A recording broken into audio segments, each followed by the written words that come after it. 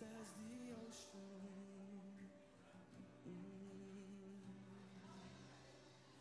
Here is love, vast as the ocean.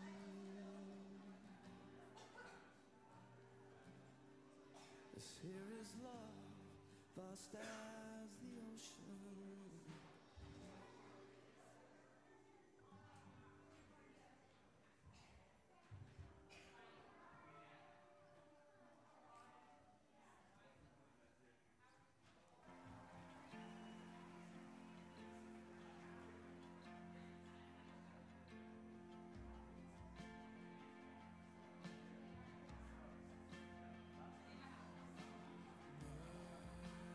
Side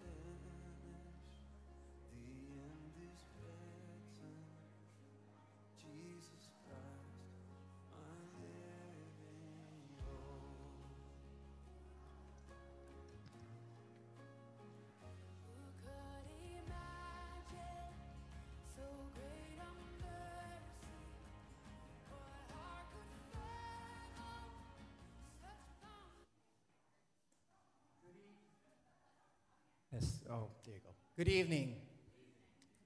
I would like to welcome you to our Good Friday service this evening, and the call to worship this evening comes from Book of Isaiah, chapter 53. It is quite long, but I believe that it is very fitting for our service this evening. So please follow along with me. If you don't have a Bible, there's a Bible under the pew. If you could take it out, or I think it's on the screen as well. Isaiah 53. Who has believed what he has heard from us? And to whom has the arm of the Lord been revealed? For he grew up before him like a young plant, and like a root out of a dry ground. He had no form or majesty that we should look at him, and no beauty that we should desire him. He was despised and rejected by men, and a man of sorrow and acquainted with grief. And as one from whom men hide their faces, he was despised, and we esteemed him not. Surely he has borne our griefs and carried our sorrows. Yet we esteemed him stricken, smitten by God, and afflicted. But he has pierced for our transgression, he was crushed for our iniquities. Upon him was the chastisement that brought us peace, and with his wounds we are healed. All we like sheep has gone astray. We have turned everyone to his own ways, and the Lord has laid on him the iniquity of us all. He was oppressed and he was afflicted, yet he opened not his mouth.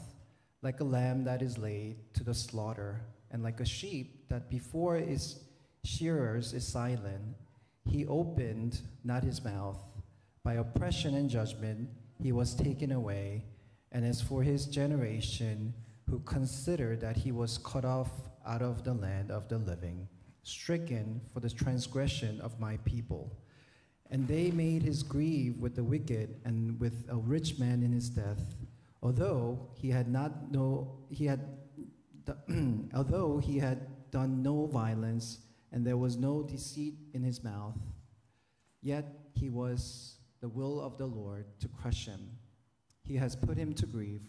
When his soul makes an offering for guilt, he shall see his offspring.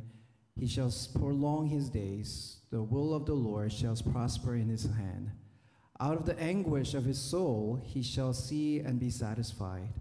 By his knowledge shall the righteous one, my servant, make many to be acquainted righteous, and he shall bear their iniquities. Therefore I will divide him a portion with the many, and he shall divide the spoils with the strong, because he poured out his soul to death and was numbered with the transgressor, yet he bore the sin of many and make intercession for the transgressors. Let us bow our heads as we give this evening to the Lord. Our gracious Heavenly Father, Lord, we thank you so much for this word that we just read together in Isaiah 53. Lord, it was a clear testimony and it was a clear prophecy of the ways that you will send your Son Jesus Christ to come and to die for the transgression of us. And Lord, as we are here this evening, let us draw near to you as we place our sins and as we place ourselves before you, Lord, that you will do your business in our hearts as we go through this service. Lord, as we pray this evening, may you reveal yourself to us clearly through the cross, the work that has been done. So we praise you for this evening and we worship you. In Jesus' name I pray. Amen. We invite you to rise and let's sing a few songs together to the Lord.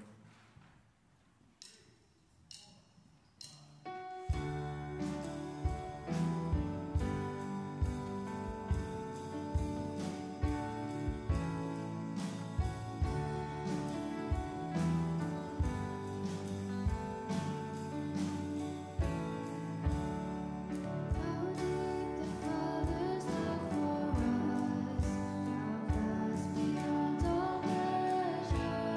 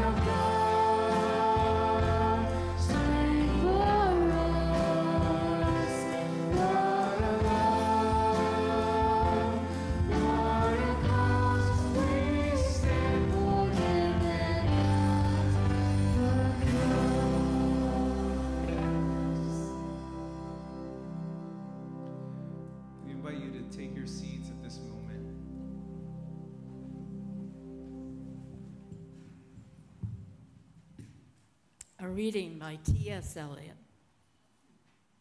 The wounded surgeon plies the steel that questions the distempered part. Beneath the bleeding hands we feel the sharp compassion of the healer's art, resolving the enigma of the fever chart. Our only health is the disease. If we obey the dying nurse, whose constant care is not to please, but to remind of our and Adam's curse, and that, to be restored, our sickness must grow worse. The dripping blood, only our drink. The bloody flesh, our only food. In spite of which we like to think that we are sound, substantial flesh and blood. Again, in spite of that, we call this Friday good.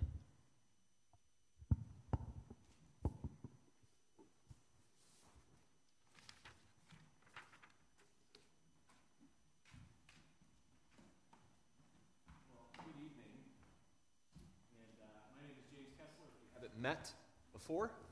Glad to have you with us, and want to remind you of a couple of things. One is if you are new to North Shore, we'd love for you to fill out one of our Connect cards that are in the pew in front of you.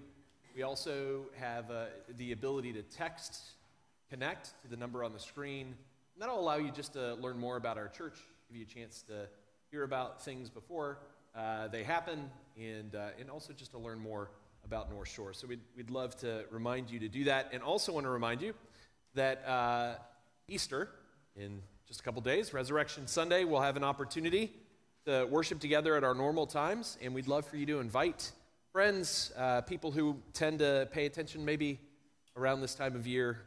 We are so excited to be able to talk even more passionately, enthusiastically about the resurrection of Jesus Christ to people who often only have a chance to really hear about it once a year. So very excited about that, and hope that you'll bring friends, neighbors, and others with you. So tonight, what we're going to do is we're going to talk briefly. We're going to hear about the cross in particular. And you know probably many of the events, the surrounding things that happen as Jesus is led to his death on the cross. But tonight, what we're going to focus on is what actually happens in that moment that matters so deeply for us as human beings. In the Gospel of Luke, there's a part of the crucifixion story that you may not be familiar with, which is Jesus is walking along a pathway to his place of death. Pilate, the governor, has just signed his death warrant, and he's heading out to be killed by Roman executioners. And there are people along the pathway, including some women who are deeply grieving. And the original languages have this sense that we might not catch in the English, which is that they were suffering with him, but not just suffering with him, they were punishing themselves as they walked alongside Jesus. Now, I mention that because Jesus stops them, and he comforts them, and he warns them.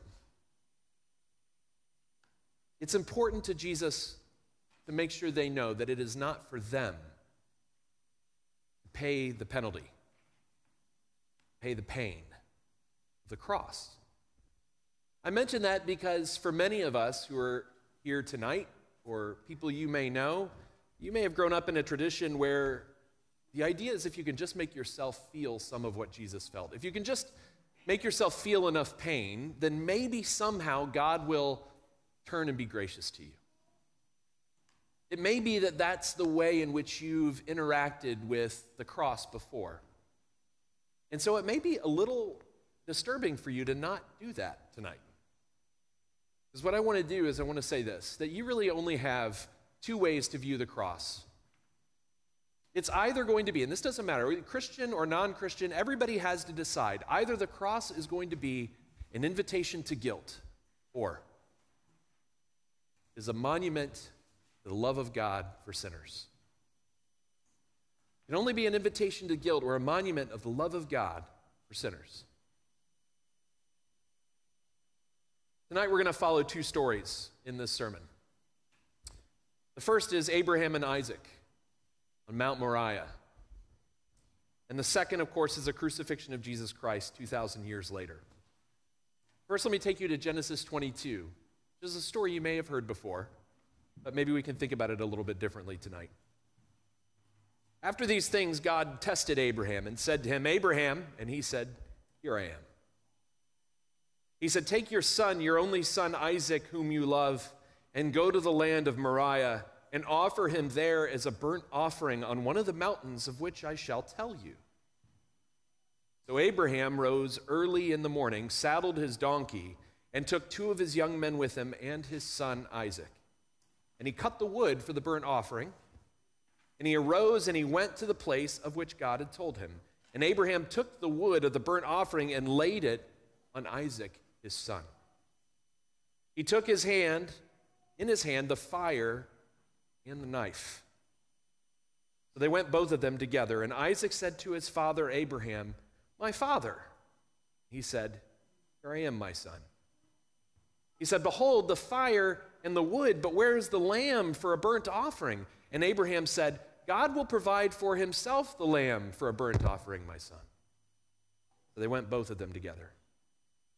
Now when they came to the place of which God had told them, Abraham built the altar there and laid the wood in order and bound Isaac his son and laid on him the altar on top of the wood. Then Abraham reached out his hand and took the knife to slaughter his son.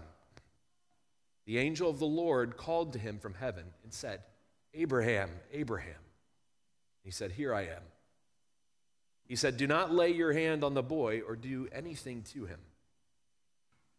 For now I know that you fear God, seeing you have not withheld your son, your only son, from me." And Abraham lifted up his eyes and looked, and behold, behind him was a ram caught in a thicket by its thorns. And Abraham went, took the ram, and offered it up as a burnt offering instead of his son. Let me pray. Lord God, we ask that tonight you would help us again to look upon your cross and to see not an invitation to guilt, but a monument to the love of God for sinners. We ask, Lord Jesus, that you would turn our hearts toward you, that we might see you and believe. We ask in Christ's name, amen. So you might be wondering why this is in the Bible. The gods of the land in Israel's time were well-known child killers. The child sacrifice cult of Molech, one of the reasons why God brings his people into the land, to eradicate it. And the Hebrew word that's used here for offering in Abraham, that word is shahat. It's a word used by the Bible elsewhere to refer to the pagan worship of false gods. The entire event, from beginning to end, is meant to mimic the false worship that plagued the land. The entire event was meant for God to dramatically re-enliven this false worship so that he could expose it for the falsehood that it is. Now, it's easy in our moment to challenge a child sacrifice cult. We think who'd be attracted to that sort of deity, who would do this kind of thing. But the cult of Molech was about the belief that if you give what is most precious to you to the fires of your own ambition, if you sacrifice everything in order to be successful,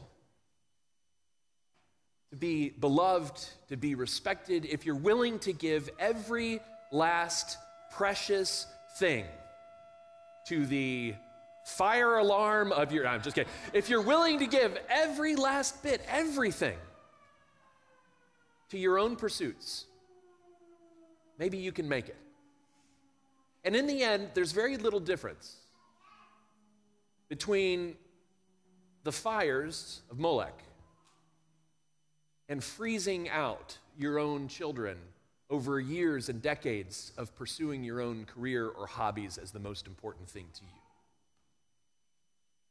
For all of us, there are no new kinds of people. The same kinds of people that were a part of Molech worship are the same kinds of people that show up in churches. Same kinds of people. Why does God give us this picture? He wants us to see, to lovingly make clear to the one person who would be the leader of his people forever and would lead them to one day find a Messiah, the Christ. He wanted to make it very clear to that patriarch of promise, to Abraham. He wanted to make it very clear to the one who would be the line of Christ that he intends to answer with finality one very important question. It is the very important question that you and I have to answer even now, even tonight, as we look at Jesus, as we think about his cross. It's a very important question, and the question is this: can the power of our own sacrifices save us in the end?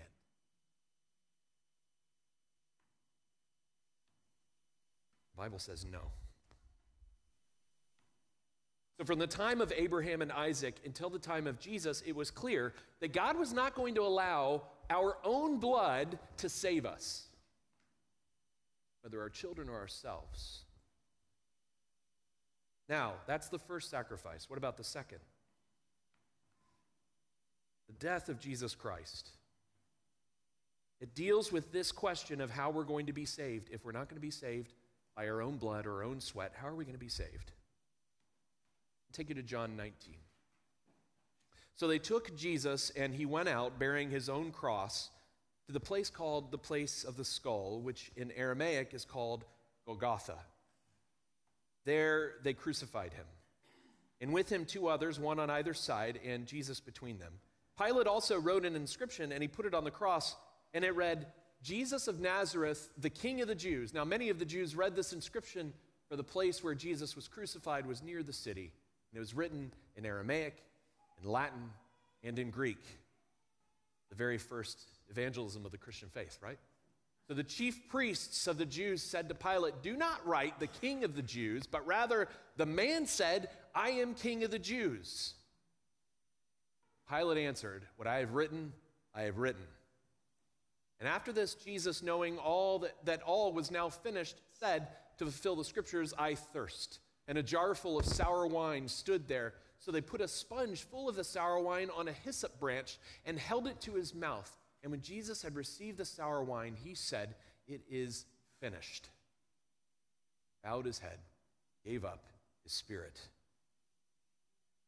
Now, Jesus is led away bearing his own sacrificial wood like Isaac. The knife stopped for Father Abraham, but not God the Father. In the near death of Isaac, here's what we learn. We learn that there's nothing we can give to make ourselves right with God. In the actual death of Jesus, we learn that there's nothing God won't give to make us right with him.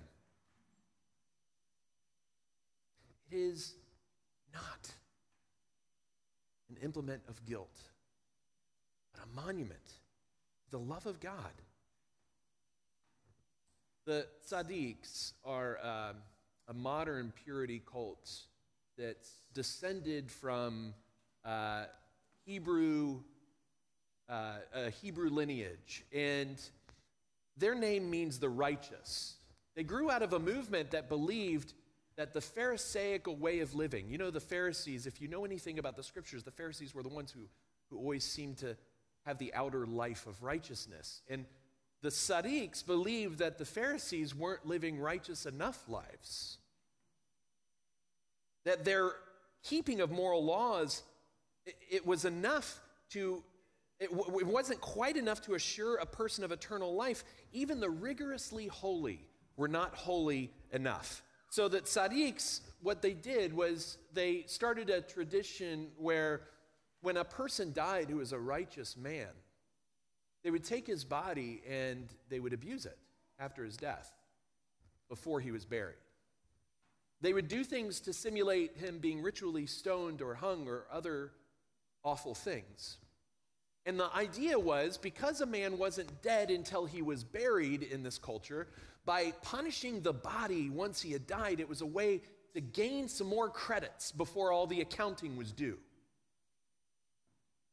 It was a way to try to wring out of our bodies one more way to make ourselves holy. The tzaddiks realized that there wasn't enough self-punishment in one life to make yourself right with God, so they punished their corpses. We have a tradition at North Shore that on Good Friday we pin our sins to the cross. And you might wonder why we do this. It's actually a practice of setting aside our own self-punishments, our own good works, our own righteousness for a moment, and saying, when I come to the cross, all I can give is my sin. It's our way of telling that truth about the cross. What is it? Is it guilt for us? Or is it love from God? We have to be confronted with that tonight. You'll have a chance to practice that together as a people in a moment when we come forward through the center aisle, and you'll take that thing and you'll pin it to the cross. But all of us have to figure out how we're going to encounter the cross this evening. In the Bible, there are all kinds of people who have to figure out how they're going to encounter Jesus, how they're going to encounter his cross. The Pharisees, what did they bring as they came to the cross? They brought their spotless religious lives. The tax collectors, they brought their cunning and skill, their political connections. The Nathaniel brings his cynicism about anything good coming out of Nazareth. And the Sadducees bring their religious sophistication and their realism. And the Roman executioner brings his soldier's pension and maybe the little idol that his son carved that he kept in his pocket. No, it's just a job. Surgeon, the school teacher, the stay-at-home parent, ticket taker on the Green Line, the line cook at the Massapequa Diner. At least once a year, everyone has to contend with Good Friday. Because in our culture, in our world, it's still a thing. The residue of it still exists, to where every person who hears about it knows that in general there's someone who was crucified there, and you have to decide what you're going to do about that. You have to think about it. You have to be affected by it. All of us will have to bring something to the cross, either sitting in a church or very intentionally not sitting at a church, sitting at home, sitting at a bar, sitting somewhere else. And when you come to the cross, if you belong to Jesus, you have to be confronted by this fact: I cannot save myself. You can either pin your qualifications, references, your good works, or your sin. Only one of those leads to life. If tonight we learn this, that it's not our devotion to God that saves us. If you learn tonight, maybe for the first time, that it is not about your technique in living the Christian life that saves you, then there's something very important that's possible. What's possible is that Jesus could no longer be your client who provides for you a good that you have earned. And you no longer become an accounts payable or an accounts receivable to Jesus. Instead, the cross, because you have nothing in you in this life or even your corpse after you're dead that can make you right with God, you might have the opportunity finally to see the cross for what it is. Not guilt. Not your guilt. But the love of God for sinners.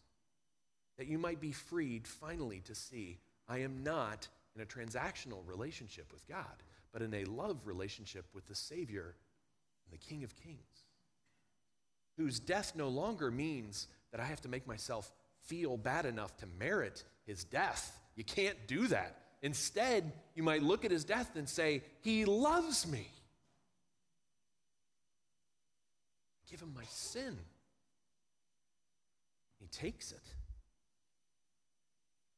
For years, Bill Edgar's full-time job was to show up at funerals, and he would interrupt the eulogies in order to speak one last word from the dead. They paid him to do this. All kinds of things he would share. He would share things like the fact that their children were receiving nothing in the will, or their spouse was a cheater, or they didn't do or did do the things they said they did or didn't do. They wanted to have the last word. Bill did this. It was his full-time job. He did this, traveling the country, because he believed that the dead deserved one last say. Now, I want you to think about what would happen if we were to hold a eulogy tonight for the Jesus who died on the cross. And that as the eulogy was happening, Bill, Edgar, wherever he is, stood up in the congregation and said, "What about you?" What would be Jesus's word? What would be his parting shot, his final statement? If he talked about you, what would be the last thing that he could say? What would be the thing he'd want you to hear? Maybe you're squirming about that. Maybe you think what he would say is, do better. Be better. Be stronger. Parent your children better. Find a Christian spouse. I'm disappointed that you're not married. Get a better job. Give more. Live like a better Christian. Maybe that's what you think. I think, first of all, I think he'd call us by name. He'd say, Sue, Bill, Paul, James. He'd call us by name. And then I think he'd say to us, all the hustlers, the self-starters, ones who work hard, perfectionists, and the procrastinators. I think he'd say something really important to us. I think he'd say one thing that we maybe weren't ready to hear. I think he'd say the most important thing. I think he'd say this. I think he'd say, it's finished. I think he'd say it's finished. Because there's not a single one of us that doesn't struggle with that idea. That everything that must be done in order to save us from our sins as we turn in faith to Christ has been done. And there is nothing that you can add to it. And if you belong to Jesus, you can be nothing more or nothing less than God's own beloved son or God's own beloved daughter. And I know that because the cross tells us so. Romans 8, 1 through 4 says this. There is therefore now no condemnation for those who are in Christ Jesus. For the law of the Spirit of life has set you free in Christ Jesus from the law of sin and death. God has done what the law, weakened by the flesh, could not do. By sending his own Son in the likeness of sinful flesh and for sin, he condemned sin in the flesh, in order that the righteous requirement of the law might be fulfilled in us, who walk not according to the flesh, but according to the Spirit. There is no condemnation for those of you who placed your faith in Jesus Christ, who have come to him and said, Jesus, give you my sin. I need your forgiveness. I am lost, trying to make myself saved. I need you to be in my life, to transform me and to draw me close. I need your blood to cover me. That person, for that person, it is finished. It's done. Some of you are dying tonight because of what you've done or left undone. There's not enough time before you die or after to make it right. So I want to encourage you to do this. Let go of the knife. Grab hold of Jesus. He'll do the dying. Tonight, turn our eyes again to see that the ram is in the thicket. God says, not your blood, but mine. Let's go to him in prayer. Lord Jesus, help us, your people, to see the cross not as an invitation to guilt, not a thing we can earn, but that it would be a monument of your love for us, that it would stand in the way when we seek to save ourselves. When we are crushed by our failures, would it tell us that we are your own beloved sons and daughters? When we are tempted by pride to elevate ourselves, would it anchor us in your forgiveness and love for us? God, would you tonight again stand in our way and remind us the love of God, which makes us the forgiven of God and the beloved of God and the commissioned of God and the healed of God and the renewed and transformed of God. Remind us, Lord Jesus, that we might live the freedom of your children. We ask in Christ's name, amen. Well, we are going to take an opportunity as we move to this time in our service where we bring our sins to the cross and rehearse that. Roz is going to lead us in a confession, as we do every week on Sundays, and I'll extend the pardon of Christ to you, and then we'll come forward to lay our sins where they belong. At the 6th hour of the day, which in the Hebrew system would have meant noon, they counted from sunrise, or approximately 6 a.m. Darkness covered the world. It's important to understand what's going on here. That darkness is an indicator of the Son's estrangement from the Father and the Spirit as he paid the penalty of our sin.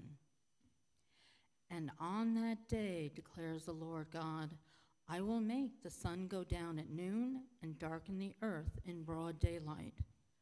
I will turn your feasts into mourning and all your songs into lamentation. I will bring sackcloth on every waist and baldness on every head. I will make it like the morning not for only sun, and the end of it like a bitter day. We confess that our sin darkened the darkness. Our sin made you forsaken on the cross. Our sin was the cause of the Father's mourning. Our sin was the cause of the Spirit's absence. We confess it was our sin that put you there, but your love that held you there. May we, by confession and forgiveness, purchased through the blood of Christ, enter into the freedom of the children of God.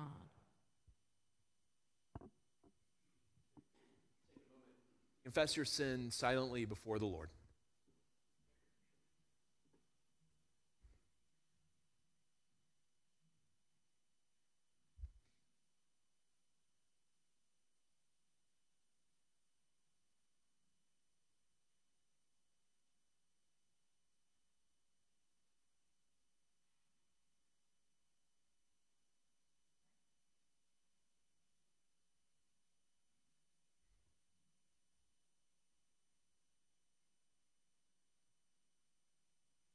My friends, I want you to hear these words from 1 John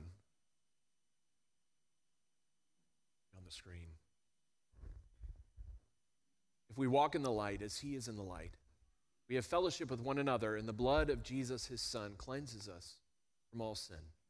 Now, friends, you can lift your heads, and I'd ask you to stand as you're able where you are. Receive from God his pardon. For those of you who have confessed your sin by faith, you are not alone.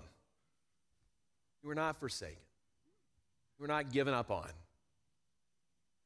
You are not done. You are in Christ. Therefore, by the blood of the Son, you are forgiven and healed and welcomed home.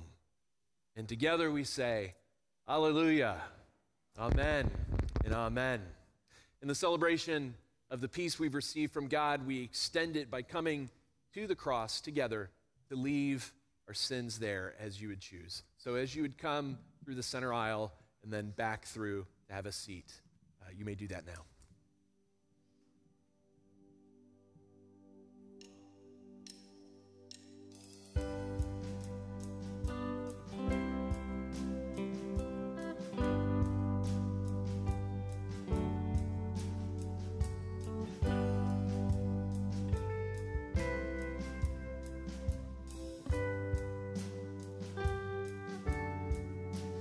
Here is love vast as the ocean, loving kindness as the flood.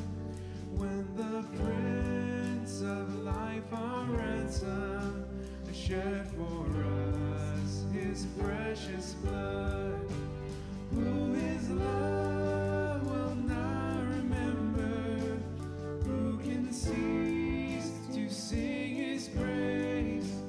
He will never be forgotten throughout heaven's eternal days.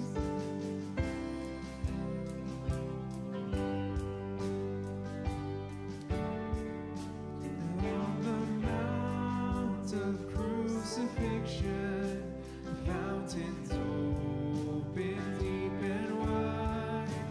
Through the floodgates of God's mercy flowed a vast and gracious tide.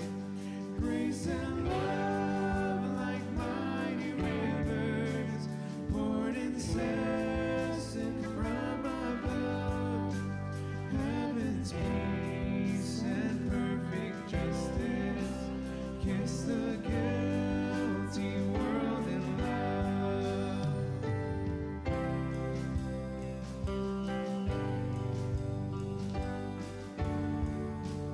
Let me all I love accepting, love thee ever all my days. Let me seek thy kingdom only, and my life be to thy praise. Thou alone shalt be my glory, nothing in this world I see. Thou hast cleansed and sanctified me, thou thyself hast set me free. Thou alone shalt be my glory, nothing in this world I see. Thou hast cleansed and sanctified me, thou thyself hast set me free. Thou alone shalt be my glory, nothing in this world I see. Thou hast cleansed and sanctified me, thou thyself hast set me free.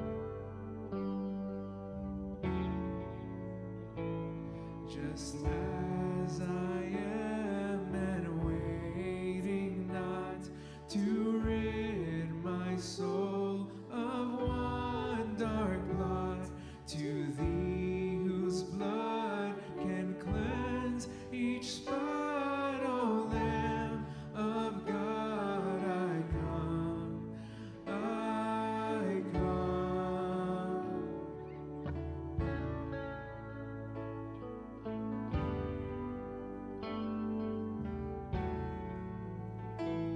Just as I am, though tossed about with many conflicts, many doubts, fightings within and tears without, O Lamb of God, I come, I come.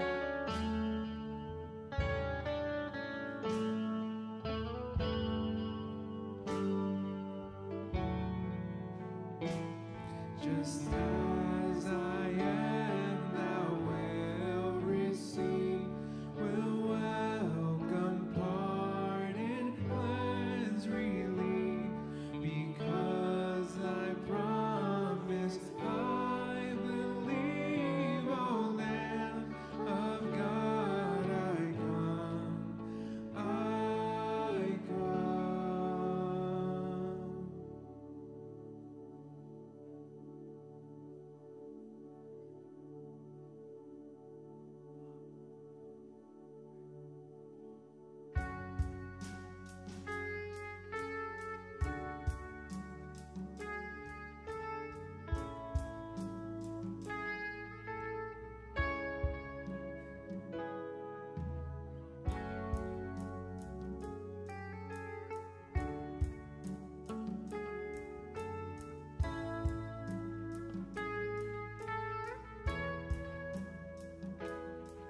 There is a fountain filled with blood, drawn from Emmanuel's veins, and sinners plunge beneath that flood, lose all their guilty stains, lose all their guilty stains, lose all their guilty stains, and sinners plunge beneath that flood, lose all their guilty stains.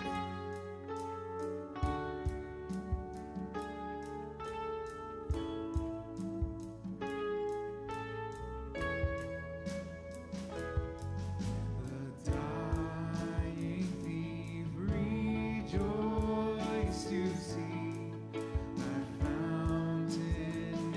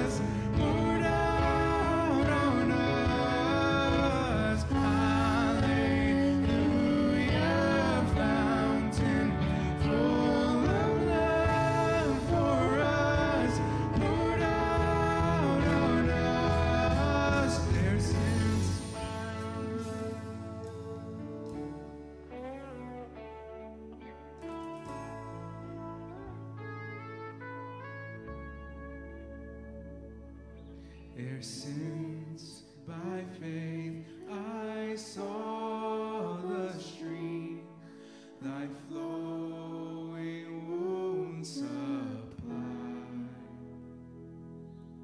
Redeeming love has been my theme, and shall be till I die, and shall be till I die, and shall be till I die. Redeeming love has been my theme, and shall be till I die.